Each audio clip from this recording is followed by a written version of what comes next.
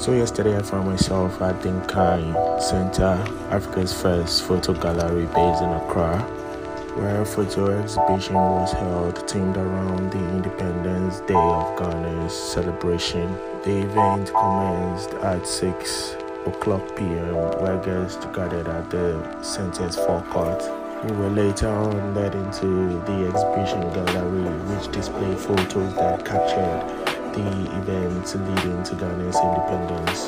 I took a stroll through the gallery and observed insightful photos that reflected the meaning of our Ghanaian culture, with some of the photos depicting how Dr. Kwame Nkrumah and other forefathers fought to attain freedom for our country, Ghana. The exhibition area also had old videos of Dr. Kwame Nkrumah and our historic first Independence Day celebration.